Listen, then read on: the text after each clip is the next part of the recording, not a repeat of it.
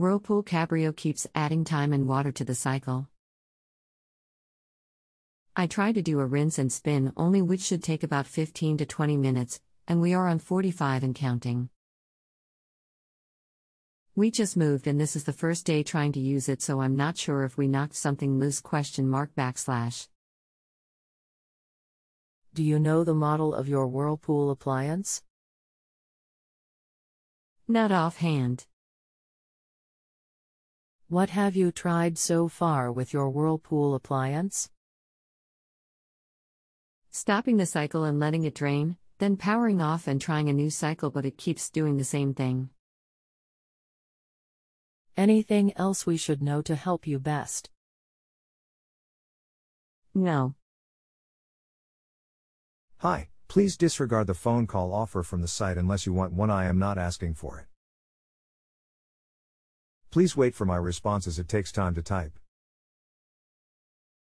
Okay.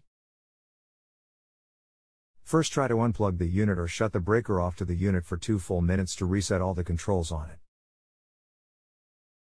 See if that changes the condition. If it keeps doing that, something is wrong with the main control board in the console.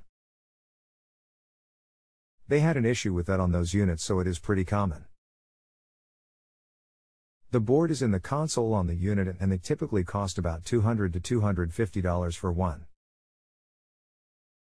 Please remember to use the rating link on the top of your page, scroll to the top, then select a star rating.